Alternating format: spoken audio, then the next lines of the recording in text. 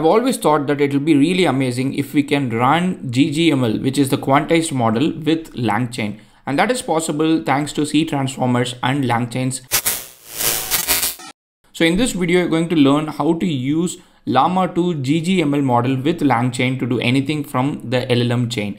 To start with, you're just like live seeing the demo where I've asked a question why some days are terrible, and it is actually answering me. You can also see the speed. It's not amazingly fast, but it does the job. Like, this could be really helpful if you're doing a batch process or something like that. So let me take you from step by step about what we are doing here.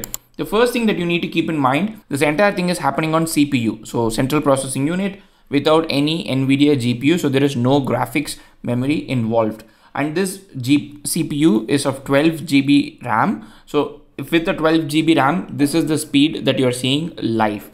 So first of all, if you want to use any model, all you have to do is go to the bloke who is one of the prolific quantized model releaser. You can pick the GGML model that you like from there, and you can come here. So within the GGML model, you would see multiple quantization methods, and you would see the details here, like what is this model, what kind of quantization method is used, whether it is 2-bit, 3-bit, 4-bit, 5-bit, 6-bit, 8-bit.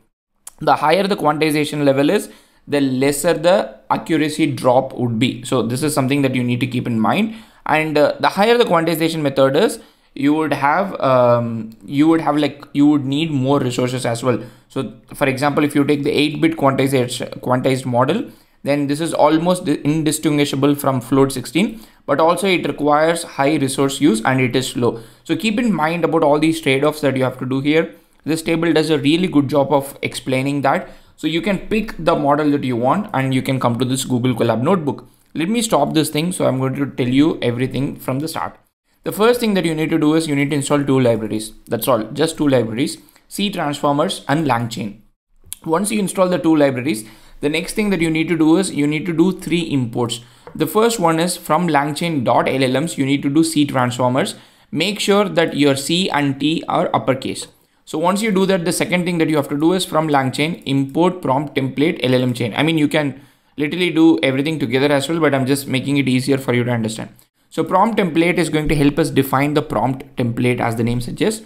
LLM chain is going to help us create the LLM chain, the chain of Langchain.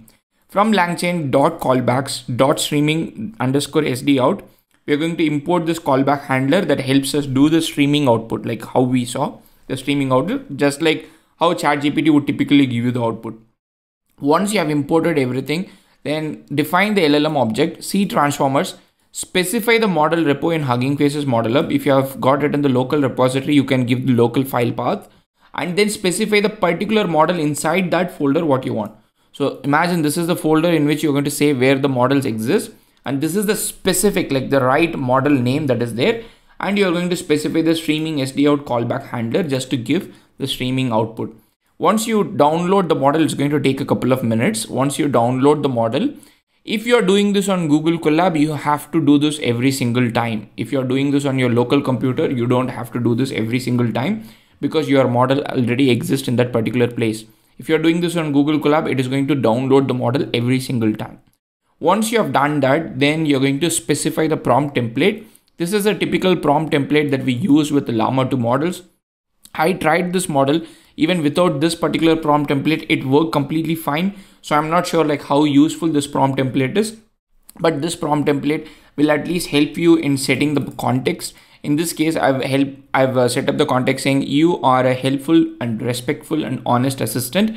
Your answers are always brief. And this is the template that I've given. And if you see here, this is the object that we're going to send. So whatever question that we're going to ask here or whatever comment that we're going to say, that is going to ideally go inside this text, and that is how this template works. You're going to compose the prompt template using prompt template. You're going to assign it to the object called prompt. Template is equal to template that comes from this. The input variable goes inside text. So at this point, our prompt template is ready. The next thing that we're going to do is we're going to define an LLM chain, and the LLM chain takes 2 arguments. One is the prompt that we just defined. The second one is LLM, which we just created above.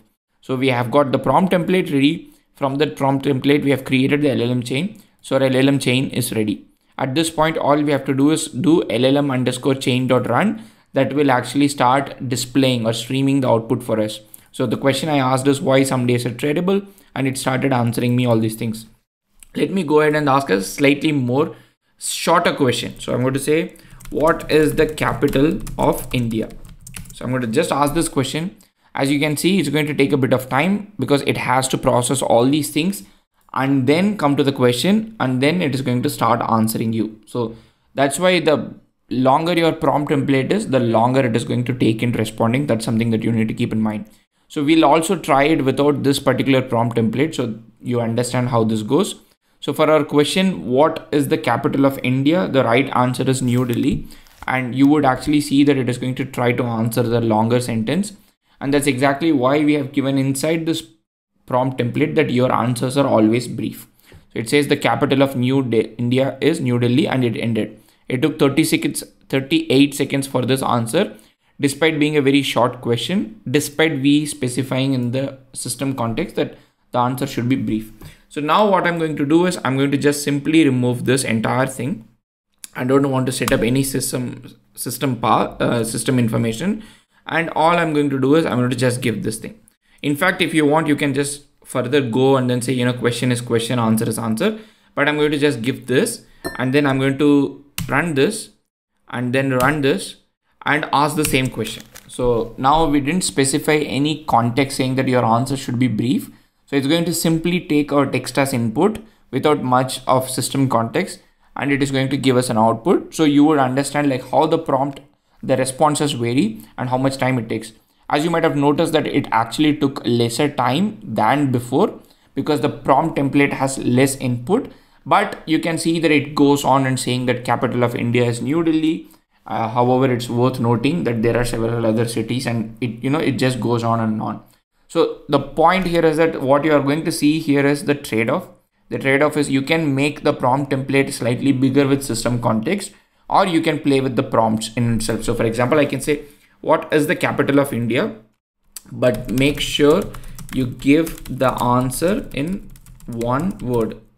So I can give this. So instead of specifying a generic prompt template for it to be brief, I am giving that extra information for in context learning inside my prompt in itself. So I'm expecting it to read this entire thing and then come up with one word answer, or a very brief answer. So that's the idea here. So again, it messed up here because it is a quantized model and it didn't do a good job here. So maybe it is a good option to specify everything inside prompt than giving all these things here. So I'm going to ask the same question that I asked before at the start of the video. Why some days are terrible? And let's see how fast it is going to start. Like you would have seen the start of the video. If you didn't notice, you can go back and then see at the start of the video how much time it took for you to respond back. But now ideally it should be faster than before because the prompt template has lesser words or lesser tokens for it to process. So it says there are several reasons why some days may be more challenging or difficult than others. And it is going to go on and then give us, details about why some days are going to be terrible.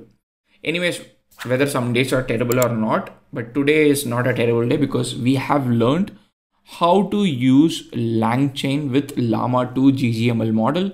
GGML is a quantized model that is equipped to run on CPUs. So if you have got a CPU, if you have got, let's say, Apple Silicon models, these models would run extremely well. And in this video, we learned how to run this, like once again, just to show you that this is running on CPU and it is running pretty fine, to be honest. Like for a 12 GB RAM, it runs fine. And there are ways you can optimize this, and you can specify the type of the model if you have got like more powerful machine.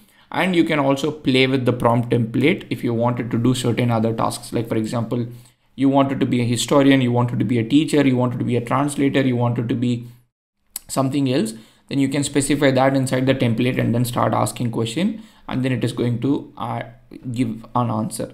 So I hope this tutorial was helpful to you. I'm further exploring more options, how we can take these large language models and run it on consumer hardware, just like, on CPU, and also do certain tasks like document question and answering. If you have any other question, please let me know in the comment section. Otherwise, I would strongly encourage you to watch my very recent video on Langchain with Llama 2, where we try to do document question and answer, or simply question and answering. And I'm exploring document question and answering in the next section. So if you subscribe, you will get notified. Thank you so much for watching this video. See you in another video. Happy prompting.